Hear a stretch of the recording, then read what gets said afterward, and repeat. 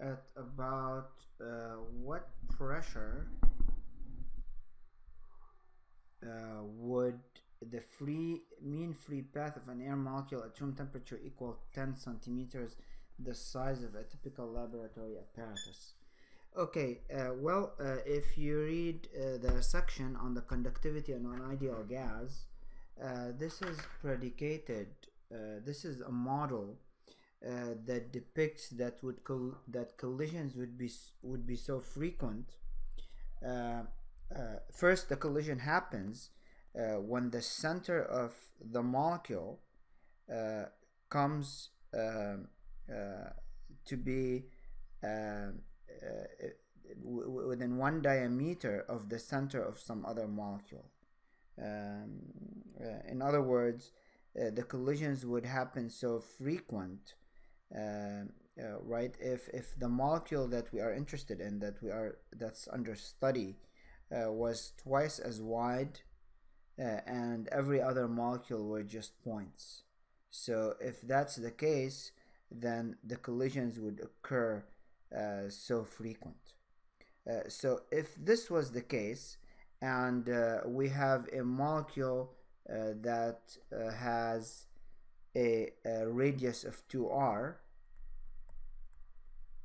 then as this molecule sweeps through, as it travels through, it will sweep an imaginary cylinder as it goes, if it's moving in that direction. As it goes in that direction, you can think of this as sweeping a cylinder, right?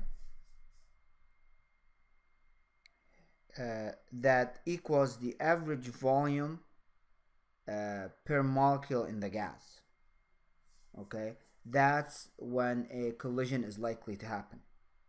That's a collision when the volume of this cylinder, right, equals the average volume of a molecule in a gas. That means it's likely to hit every molecule that it encounters, right? And the mean free path is the length of the cylinder that happens, the length of the cylinder that's forming as this scenario is taking place. So it boils down to this, that the volume of the cylinder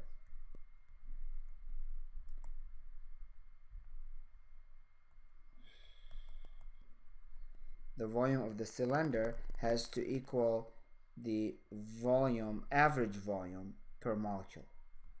Volume average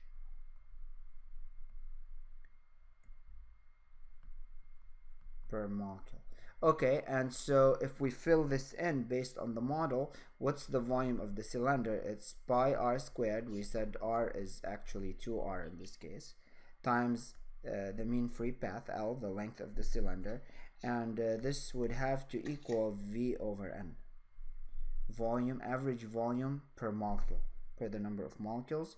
Okay, and here in this specific, so this is the assumption, and then here it's saying at about what pressure. So to get pressure in here, we would have to use the ideal gas law.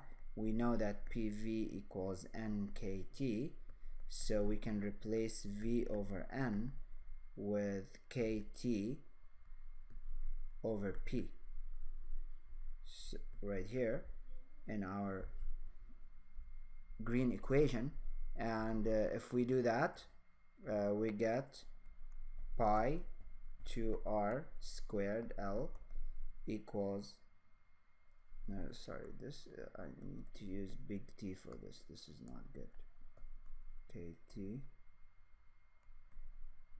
Okay, so we would get K, Boltzmann's constant, temperature over pressure, and that would tell me that pressure would equal to KT over 4 pi r squared L. Plugging in, we will get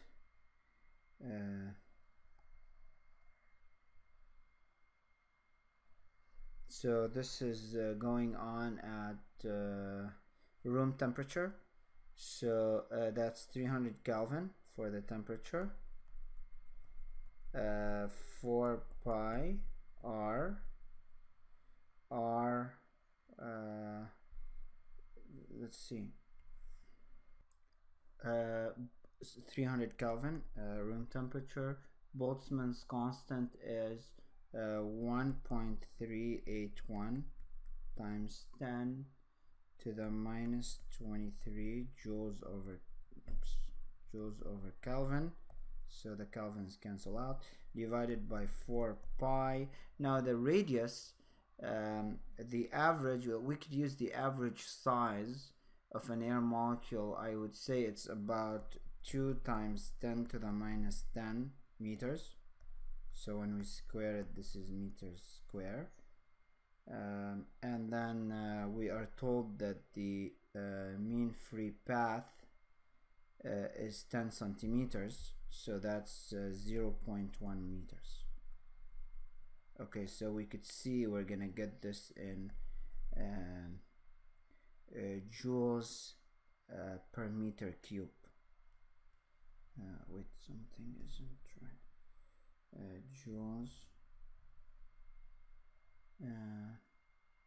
It should be, oh yeah, because right, it comes out to yeah, the right units, joules, because joules has in it a meters, so it could cancel a meter, so it would be left with meter square, and on top we would have kilograms, kilograms per meter square, and that's kilogram meters, kilogram, yeah, kilogram meter per second square, so that would be newtons. So then we would get newtons per meter square.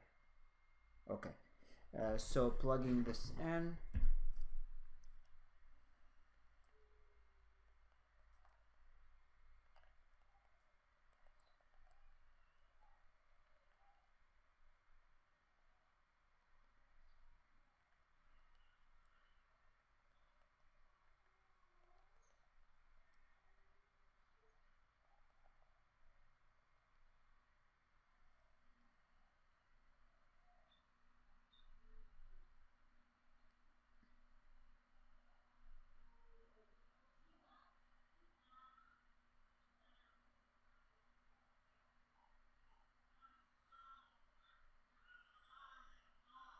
I get 0.082 newtons per meter square, or pascals.